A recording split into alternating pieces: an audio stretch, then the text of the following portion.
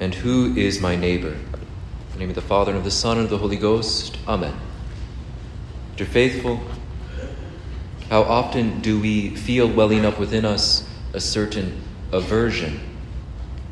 Do we let this aversion progress into a repulsion to the point of hatred and disdain?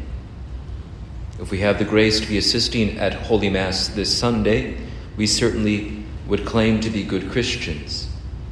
Yet how many of us would confess to having a certain hatred for members of the political elite, for members of the church hierarchy, perhaps for illegal immigrants, for people of a different racial or national background, or even those who live next door, or perhaps for members of our own families, those with whom we live.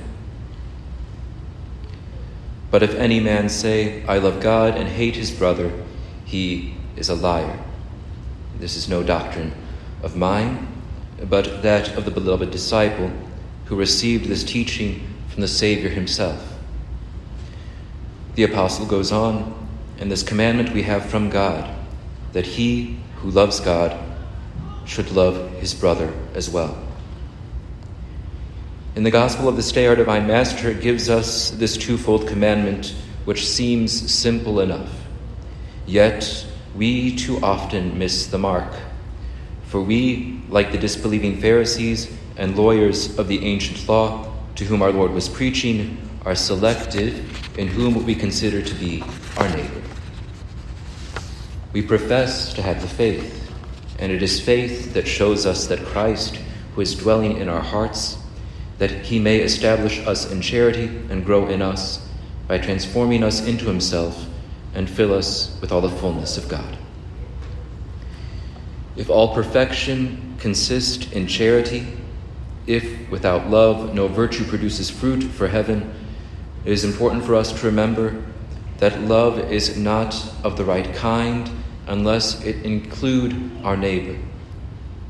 And it is only after stating this particular that St. Paul affirms that love fulfills the law, and that love is the plenitude of the law. Thus we find that the greater number of the precepts of the Decalogue, of the Ten Commandments, concern not our duties to God, but our duties to our neighbor. Only the first 3 commandments have to do with God, and the 7 remaining concern our neighbor. And we are told that the love we have for God is only then what it ought to be when we love not only him, but also what he loves. That is to say, when we love man, whom God has made in his own image and likeness. Yet we might ask, with the lawyer in today's gospel, and just who is my neighbor? Such being the importance of this law, it is necessary to have a clear understanding as to the meaning and extent of the word neighbor. In the mind of the ancient Jews, it comprised only the fellow members of their own race. And in this, they were following the custom of the pagan nations, to whom every stranger was considered an enemy. But here in our gospel, we have a representative of this Jewish diminished law, eliciting from him who is the very author of the law an answer which declares the precept in all of its fullness. This time he does not make his voice heard amidst thunder and fire as he did on Mount Sinai, but Christ, as man living and conversing with men, reveals to them, and in the most intelligible way possible, the whole import of the eternal commandment which leads to life. In a parable, our divine Savior describes how there was a man who went forth from the holy city and how he fell in with a Samaritan, that is, with a stranger, the most despised and the most disliked of all those whom an inhabitant of Jerusalem looked on as his enemy.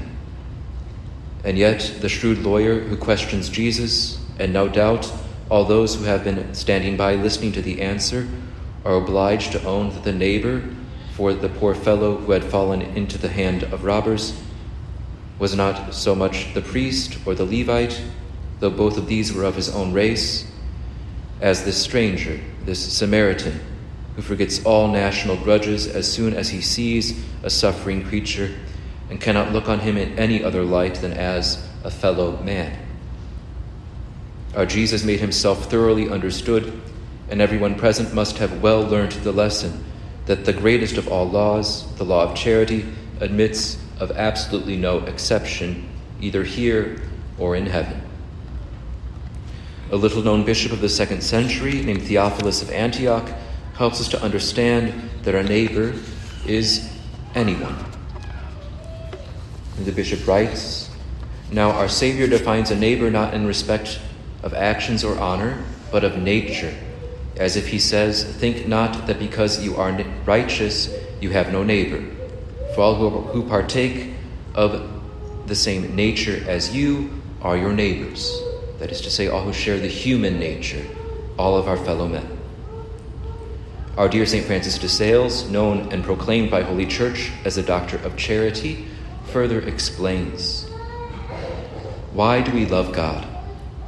The cause for which we love God, says St. Bernard, is God himself. As though he had said, we love God because he is the most sovereign and infinite goodness. And why do we love ourselves in charity? Surely because we are the image and likeness of God, and whereas all men are endowed with the same dignity, we love them also as ourselves, that is, as being holy and living images of God. Therefore, the same charity which produces the acts of love of God produces at the same time those of the love of our neighbor. And even as Jacob saw that one same ladder reaching between heaven and earth, serving the angels both for descending and ascending, so we know that one same charity extends itself to both the love of God and our neighbor, raising us to the union of our spirit with God and bringing us back again to a loving society with our neighbors. Always, however, on the understanding that we love our neighbor as being after the image and likeness of God, created to have communication with divine goodness, to participate in his grace, and to eventually enjoy his glory. Dear friends, let us take this lesson which we receive from the Lord himself to heart. Let us make no exception to our charity. Our love for God is proved in our love for our fellow men, without any exception whatsoever.